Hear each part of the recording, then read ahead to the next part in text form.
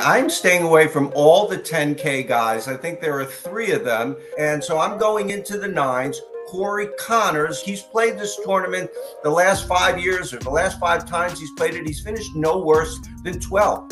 Russell Henley, also in the nines, former winner. Chris Kirk, he was third last year. He's been runner-up twice before. Moving into the eights, Ben On, we saw him break out a longer putter last week at Kapalua, and it worked pretty well. Moving into the sevens, I do like Matt Kuchar. Andrew Putnam, top 5, 2 of the last number of years, great putter. And all the way down at 6,200, Justin Lauer, really low. Lauer, he's a guy who cannot compete really in a lot of courses because they're just too long for him. That's not the case this week. I don't see why people aren't all over JT Poston this week. He was 5th last week at the Century.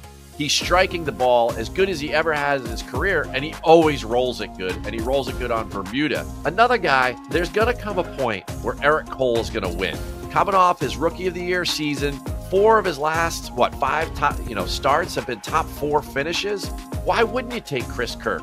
I mean, that guy was as hot with a wedge in his putter as anybody could be in Hawaii last week. I don't see him as the type of guy that's just going to then go hit the all-inclusive and take the week off.